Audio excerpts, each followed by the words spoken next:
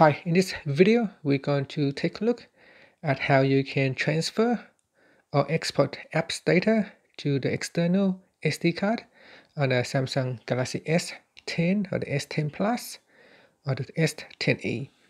Now first tap on the home key to go back to your home screen. Then swipe down at the top and tap on the settings button. In here, you want to go down and tap on apps. And then go down the list and choose an app that you want to transfer the data over. So in this example, let's say I want to choose Adobe Acrobat. And now go down and tap on storage. And then in here, you want to choose change. So at the moment it says storage use, internal share storage. So you tap on change.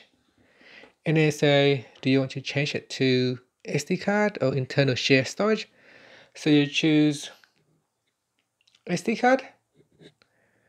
And then say export the data to the SD card. Then tap on move.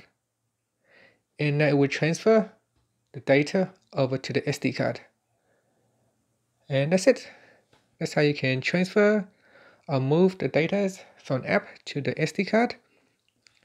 Now there's something that you should be aware of is that not all apps will allow you to transfer the data to the SD card. Now this option is totally up to the app's developer choice. If they don't want you to allow you to transfer the data to the SD card, then you will have no option to do that. So let's just wait for this to finish and I'm going to show you.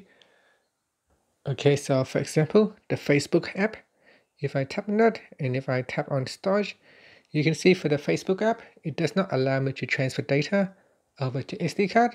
So not all apps will provide you this option. And so you might want to go down the list and see which apps will allow you to do that and which one won't. If it does not show the change button at the top here, then that means the app does not allow you to move the data over to the SD card. And that's it. Thank you for watching this video. Please subscribe to my channel for more videos.